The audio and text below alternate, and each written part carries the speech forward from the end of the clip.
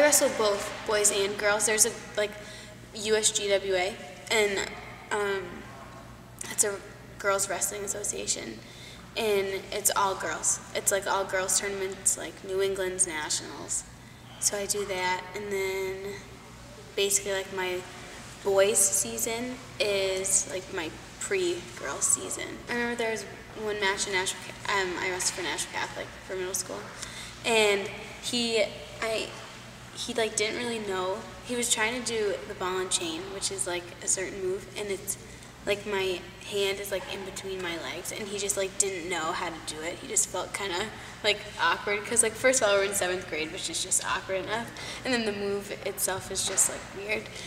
But then, so that match was kind of like, that was just a weird match for me. I just didn't really know how to handle it at the time, but now it's just like normal. It's just wrestling. It depends on who you're with. Like with my team, they're very like respectful because they know who I am. They know me. But like if you wrestle someone, boys either go really hard or they go like, they like feel awkward and they like don't know where to touch you. But like, I don't know, it's different, but it's not bad. I'm kind of just used to it by now.